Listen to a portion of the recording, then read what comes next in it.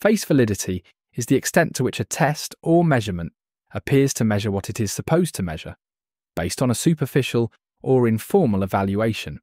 Unlike other forms of validity, which require statistical analysis, face validity is determined by whether the test looks appropriate at first glance.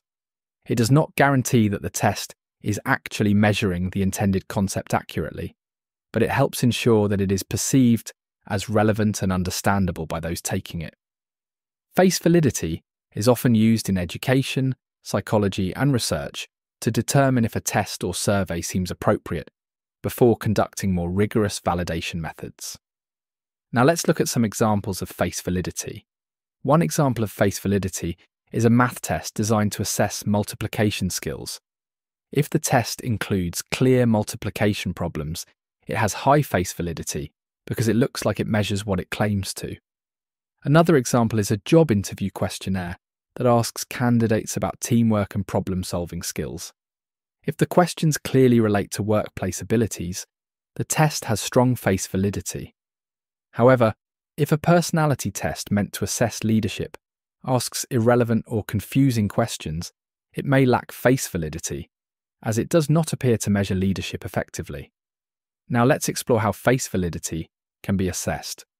Face validity is typically assessed by gathering feedback from experts, test takers, or stakeholders who review the test and determine if it appears to measure the intended concept. One method is to have subject matter experts evaluate whether the questions align with the topic being tested. Another method is to ask participants if they believe the test makes sense and measures what it claims to. Although face validity does not require statistical analysis, it is often the first step in the validation process, helping researchers refine tests before conducting more detailed validity studies. Now let's compare face validity to content validity.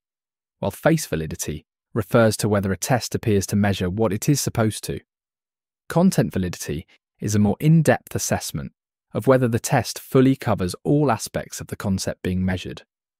Face validity is based on perception and does not require evidence, while content validity requires careful evaluation to ensure that all relevant areas are included. For example, a vocabulary test may have high face validity if it contains word definitions, but it may lack content validity if it only tests basic words and ignores advanced vocabulary. Content validity is considered stronger because it is based on expert judgment and systematic review rather than first impressions.